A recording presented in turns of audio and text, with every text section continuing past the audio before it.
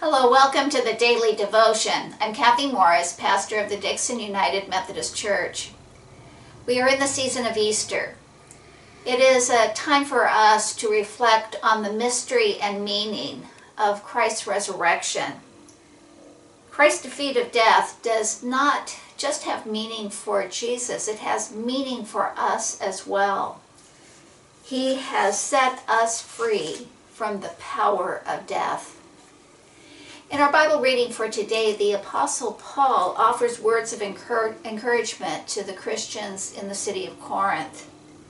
They were struggling with the challenges of this life, challenges that were causing them to have doubts about the power and the truth of Christ. Paul reminds them about the eternal promise we have been given in Christ.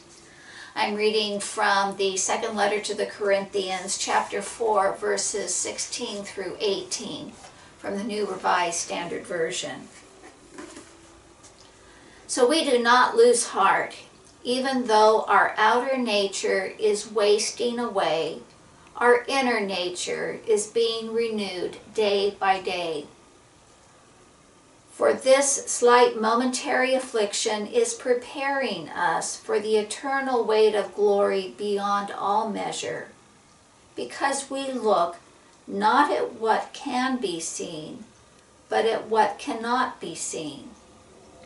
For what can be seen is temporary, but what cannot be seen is eternal.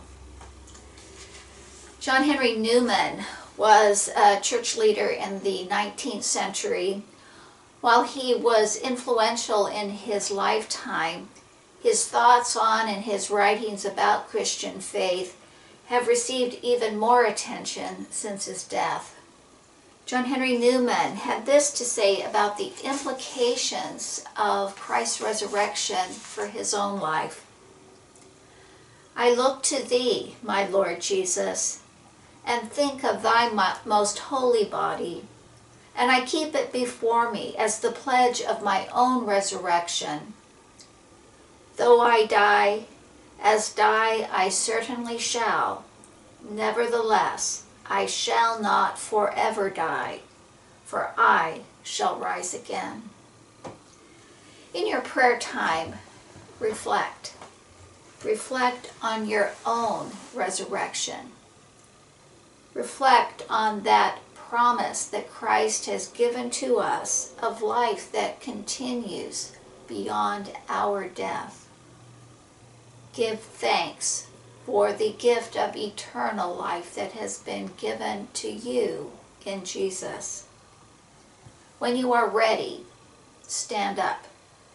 And may this be a sign of your belief that in Christ's power you will rise again.